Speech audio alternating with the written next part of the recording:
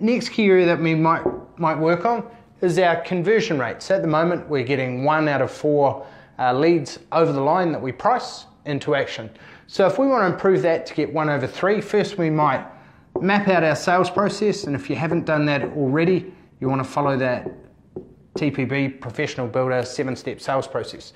Next, get a killer information pack. This really is a game changer because it lays out all the key things that people want to know from you before they'll buy from you.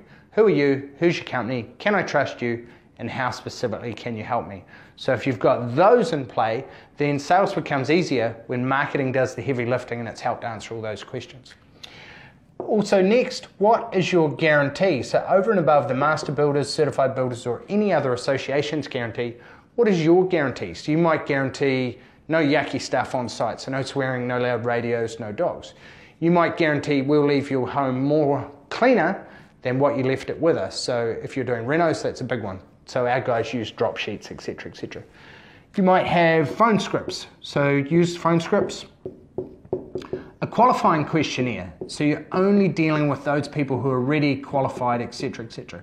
You could also put in place a autoresponder funnel. So this is going to help to warm up all those people who are in your funnel who are 3, 6, 9, 12 months away from building.